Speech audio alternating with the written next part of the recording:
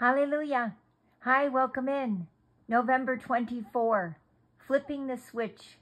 Give thanks to the Lord, for he is good. His love endures forever. Psalm 118, verse 1. When you thank me for the difficult things in your life, suddenly they are no longer as difficult. How this works is a mystery.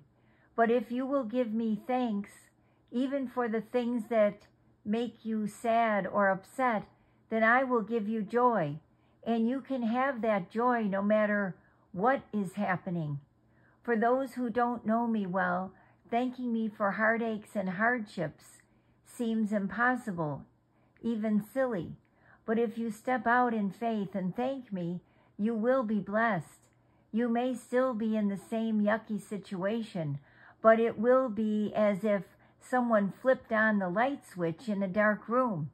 You'll see things in the light of my presence, from my point of view, and realize that you aren't alone. My presence will make your troubles not so troublesome. Read on your own Ephesians 5, verse 20, Psalm 89, verse 15.